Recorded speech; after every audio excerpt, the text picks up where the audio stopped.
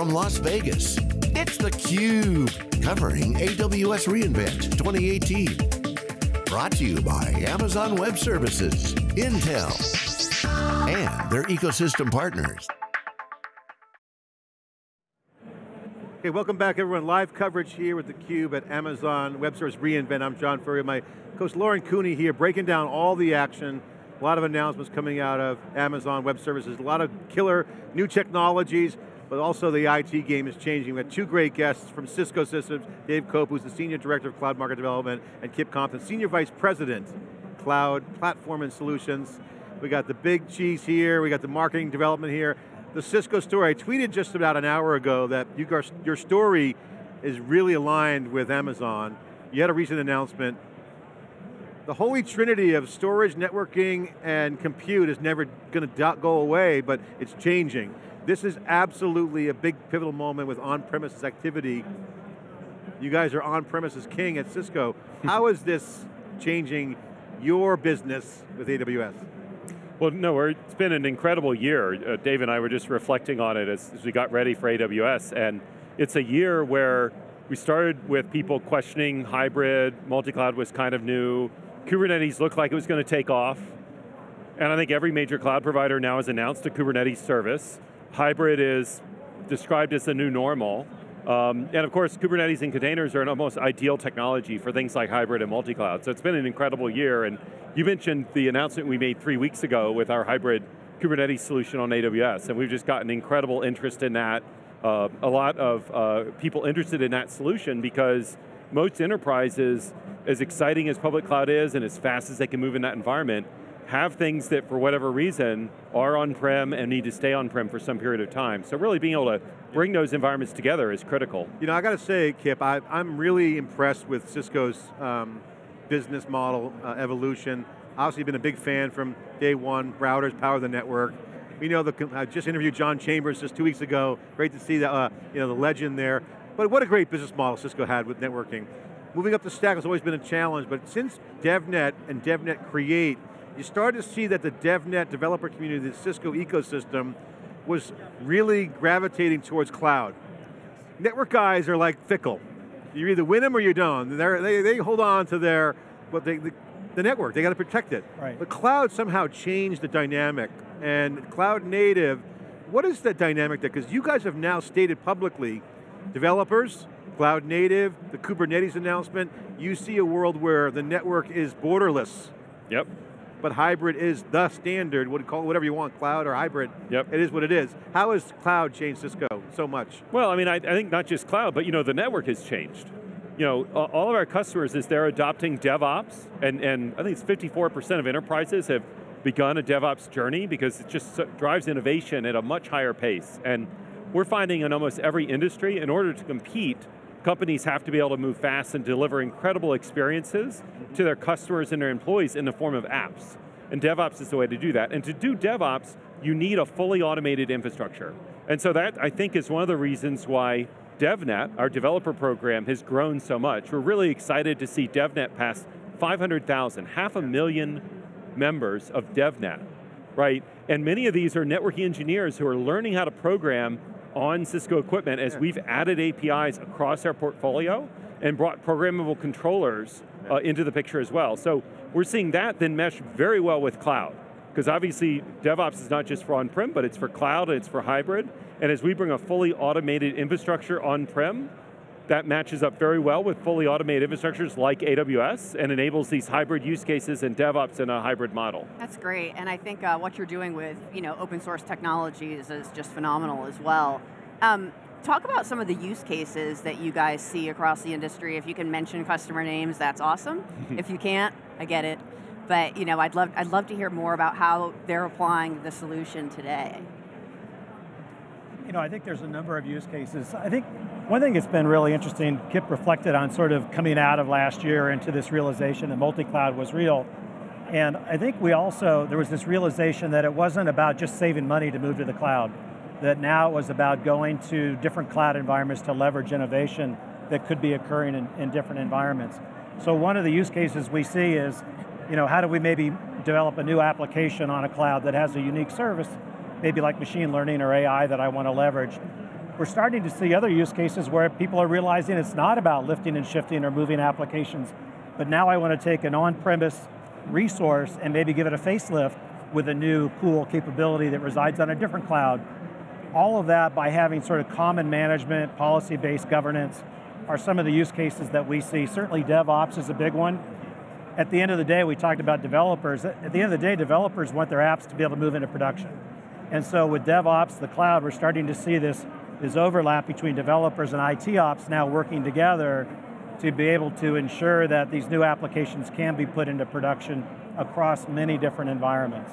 What's the biggest challenge you guys see customers having? What problem are they trying to solve? I mean, networking, you own the network. Networking's not going away, it's evolving. What's the big challenge that your buyers and your customers have right now? Well, I mean, maybe I'll say a few words and Dave can add as well. You know, networking and security regularly show up at the top of any sort of survey about what's difficult with cloud, and we're very fortunate that those are areas where we have very deep portfolios and can solve a lot of customer problems. You know, it's very interesting to me, and I mentioned this in my talk this morning, but a study we did with IDC on cloud maturity found that only 14% of enterprises had an optimized cloud strategy. And what that means is 86% are trying to improve their cloud strategy and are looking for solutions and things that they can solve. So it's an incredibly fertile area for us to help our customers really take advantage of their on-prem assets, but also multiple clouds in a multi-cloud world. I think one of the realizations is the cloud is not like the cloud, it's multiple public clouds, it's private clouds, virtual private clouds, and so even traditional disciplines like security, network management, when you're trying to do that across environments that you both control and don't control, they take on a whole new complexion. And so that's some of the challenges and the opportunities I think that companies are looking for across the cloud today. Well, I think it's an interesting story too with Cisco, because the strength has really emerged in the security arena, and that is the one thing that people are most concerned about. That's right. When they're using Kubernetes. So I think just phenomenally, you know, that's really something that's coming together nicely. You know, would you say that, you know, are you guys working with a security team and really kind of making things more secure for folks to make them more comfortable in utilizing this solution, or can you talk a little bit about that? Yeah, sure, no, we are certainly working with a security team, and that's, as a former Cisco employee, I know you're familiar with Cisco, but one of the things that's different about cloud for us is that every part of Cisco is involved in our cloud strategy. Right, so as you know from Cisco, and a lot of customers who work with Cisco know, we tend to have big groups inside the company that focus on certain technologies, be it data center or networking or whatever. Cloud is across all of those, and a big part of what Dave and I do and the group that I lead does is work across all of those groups to make sure that things come together for our customers. That's awesome. For instance, the solution we announced 3 weeks ago on AWS for hybrid Kubernetes actually works with our security products and has StealthWatch Cloud from our security group integrated in the solution to give consistent security across the AWS EKS environment and the on-prem data center environment. So we're very much stitching security into everything we do. When you guys talk to customers, what do you say to them when they say, okay, I'm a Cisco shop, we have a lot of on-premise, I'm looking at cloud, what do I do? How do you describe the ideal architecture and playbook for really working with cloud? Give the customer the best choice, all the stuff that they want. What's your recommendation? How do you talk up that customer? What do you recommend? Yeah, you know, I don't know if there's a single path. I mean, that's one thing we found is, I hate to say it's complicated, but every customer has a different set of apps, maybe different constraints depending on what industry they're in or what part of the world they're in terms of data protection. They may have different on-prem estates, you know, applications that maybe they can't move, like an old ERP system, or maybe simply investments that they want to continue to get value out of. So a lot of times we end up engaging with them, or one of our Cisco partners ends up engaging with them on sort of a cloud advisory process to understand their environment. But you know, there are definitely some trends that we're seeing that I think Dave and I can talk about. You know, one is I've seen a lot more interest in how you develop new experiences and applications, and Dave mentioned it, but a big shift towards accelerating innovation with cloud as opposed to minimizing cost. And I think this is a logical maturation as people see that as a lever to be more competitive. but really every customer has a slightly different journey. I mean, beauty's in the eye of the beholder. Scale, automation, moving from the command line interface right. to dashboards. Yeah, with all about APIs in between, by the way. All right, guys, give us the final word here on what's next. You guys got a great deal going on with Amazon. Love this Kubernetes announcement. Yeah. As you know, we've been high on Kubernetes since it started, but recently there's a lot going on there under the covers. Containers, good for workloads, great for interclouding or multi-clouding or hybrid clouding, whatever word they're calling it these days. That's right. What's next for you guys? Give us a quick peek into what's coming up at Cisco Live in Barcelona, what's on the roadmap, what's your budgets look like? What's your I know that look, and so I would definitely like to hear tell us the secret sauce. Well, maybe I'll just tee it up and you jump in. I mean, when I look at hybrid cloud and multi-cloud, a lot of the innovation we have seen was first really about cloud management platforms, creating some degree of abstraction across clouds, and then along came containers, Kubernetes, you could develop and deploy anywhere. I think the big opportunity and challenge today is all of those have been focused on the app. Now, how do we create this fluidity of data sources across this multi-cloud world? And that's an exciting opportunity right now. How do I not have the requirement to move big loads of data around, but access that data anywhere it resides to feed these new applications? So I think that's a big part of where hybrid cloud is going. Kip, your focus, who you're hiring, what's the focus, what's coming on, what's the next deals you're going to do? Well, I mean, we're big on Kubernetes, as you can tell as well, so you're going to see continued innovation there, as well as security, you mentioned that. We think serverless is very interesting for where that could go. It's going to take some time, I think, for that to become mainstream from a developer perspective.